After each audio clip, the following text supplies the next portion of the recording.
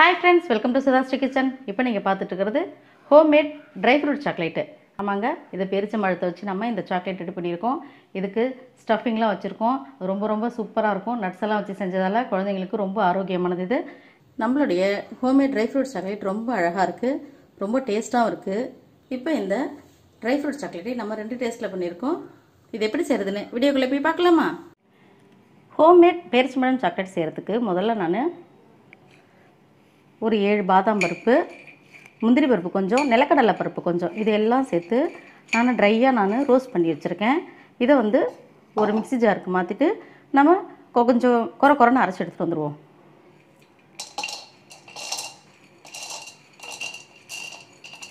பேரிச்சம்பழம் சாக்லேட் செய்கிறதுக்கு இந்த மாதிரி சாஃப்டாக மஸ்கட் பேரிச்சம்பழம்னு நமக்கு மார்க்கெட்டில் கிடைக்கும். இந்த மாதிரி செஞ்சு சாப்பிட்டா தான் ரொம்ப நல்லாயிருக்கும். இந்த மாதிரி சாஃப்டாக இருக்கணும். இந்த மாதிரி கொஞ்சம் ஹார்டாக இருக்கும். இதில் செஞ்சால் அவ்வளோக்கு நல்லா இல்லை. அதனால தான் நான் இன்றைக்கி இந்த மாதிரி சாஃப்டாக இருக்கிற மஸ்கட் பேரிச்சம்பழம் எடுத்திருக்கேன். இதில் நம்ம எப்படி செய்கிறதுன்னு பார்க்கலாம்.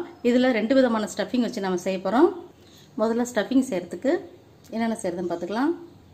ஒரு 1/2 ஸ்பூன் மில்க் மெய்டு, இதில் 1/2 spoon milk maid, 1/2 spoon kho kho powder, ஒரு மில்க் மெய்டில் மட்டும் இதை சேர்த்துக்கிறேன்.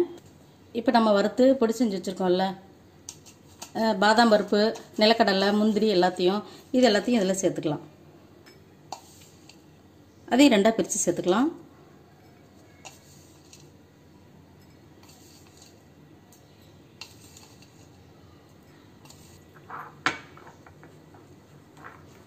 இப்போ நம்ம கலந்து விட்டுக்கலாம். இப்போ இது காஃபி டேஸ்ட்டு கிடைக்கும். அதுக்காக நான் கொக்கோ பவுடர் இதில் சேர்த்தேன் கொஞ்சமாக. இப்போ காஃபி டேஸ்ட்லேயும் மில்க் டேஸ்ட்லேயும் 2 ஸ்டஃபிங் ரெடி பண்ணிட்டோம்.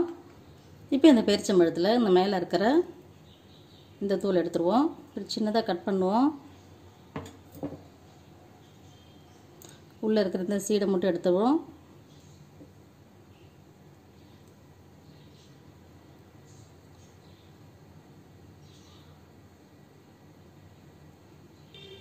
உள்ளே இருக்கிற இந்த சீடை எடுத்தாச்சு. இப்போ நம்ம காஃபி டேஸ்ட் இருக்கிற இந்த ஸ்டஃபிங்கை இதுக்கு நடுவில் போட்டுருவோம்.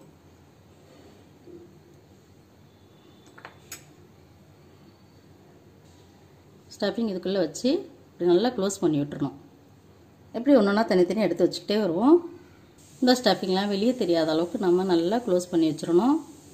அப்போ சாப்பிடும்போது நல்லா நட்ஸ் எல்லாம் நல்லா குழந்தைங்களுக்கு கடித்து சாப்பிடும்போது ரொம்ப சூப்பராக இருக்கும். டேஸ்ட்டு நல்லா ரிச்சாகவும் இருக்கும். இதே மாதிரி எல்லாத்தையும் நம்ம காஃபி டேஸ்ட் உள்ளதை ரெடி பண்ணிக்கலாம். இப்போ மில்க் டேஸ்ட்டில் இருக்கிற இந்த ஸ்டஃபிங்கையும் எடுத்து நம்ம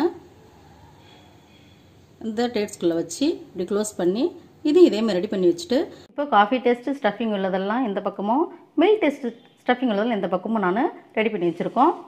அடுத்தது சுடு தண்ணியில் நான் இந்த கிண்ணத்தில் கேட்பரி டைரி மில்க் எடுத்திருக்கேன். இதை அப்படியே வச்சு நம்ம மெல்ட் பண்ணிக்கலாம். இப்போ மில்க் டேஸ்ட் உள்ள இந்த டேட்ஸ் ஒன்று எடுத்துக்கலாம்.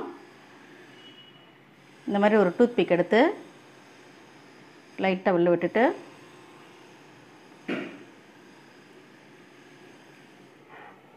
இந்த சாக்லேட் சிரப் இருக்குல்ல, இதில் நாம் முக்கி எடுத்துருவோம்.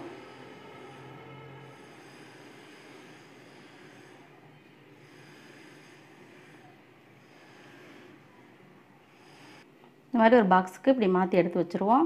இதே மாதிரி எல்லாத்தையும் ரெடி பண்ணி எடுத்துகிட்டு வரலாம். இப்போது காஃபி டேஸ்ட் உள்ள ஸ்டஃபிங் உள்ள பேரிச்சம்பழத்தை நான் இந்த மாதிரி ஒயிட் சாக்லேட்டை நான் மெல்ட் பண்ணி வச்சுருக்கேன்.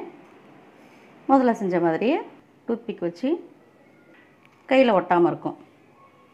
இப்படி மேலே ஒரு கோட்டிங் இருக்க மாதிரி ஒயிட் கலரில் நம்ம போட்டுருவோம்.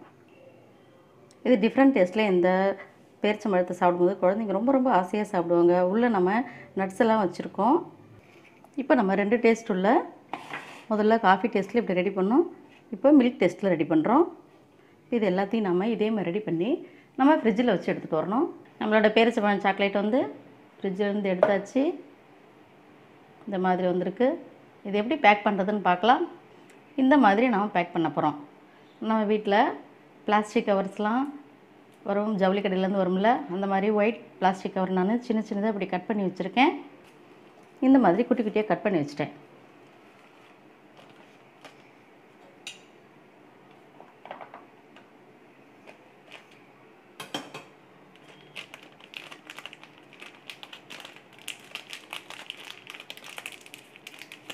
சில பேப்பர் வந்து சுற்றினா கூட இப்படி நிற்காது. இப்படி மடித்து விட்டுட்டா நம்ம சாக்லேட் பேப்பர்னால் அப்படி இருக்கும். நம்ம வீட்டில் ஹோம்மேடு தானே, இது சரியாக நிற்காது. அதனால் இந்த மாதிரி மெழுகுத்திரியில் லைட்டாக இப்படி வாட்டி விட்டுட்டு இப்படி ப்ரெஸ் பண்ணிட்டோம்னா போதும். எப்போ எடுத்து சாப்பிட்டாலும் நல்லாயிருக்கும். லேசாக இந்த மடிப்பு மட்டும் இருக்க மாதிரி லேசாக அப்படி மடிச்சிக்கணும், அவ்வளோதான். இப்போ பிரியாமல் இருக்கும். இப்போ எக்ஸஸாக இருக்கிற இந்த கவரெல்லாம் நம்ம கட் பண்ணிவிட்டு சாக்லேட் மாதிரி அழகான ஷேப்பில் கொண்டு வந்துடுவோம். அவ்வளோதான், நம்மளுடைய ஹோம்மேட் சாக்லேட் ரெடி. இதே மாதிரி எல்லாத்தையும் எடுத்துகிட்டு வந்துடும். உங்களுக்கு இந்த ட்ரை ஃப்ரூட் சாக்லேட் பிடிச்சிருந்துச்சுன்னா சுதாஸ்ரீ கிச்சனுக்கு சப்ஸ்கிரைப் பண்ணுங்கள், ஃப்ரெண்ட்ஸ் அண்ட் ரிலேட்டிவ்க்கு ஷேர் பண்ணுங்கள், லைக் பண்ணுங்கள், கமெண்ட் பண்ணுங்கள். ஆரோக்கியமானதையே சமைப்போம், ஆனந்தமாக இருப்போம். தேங்க்யூ.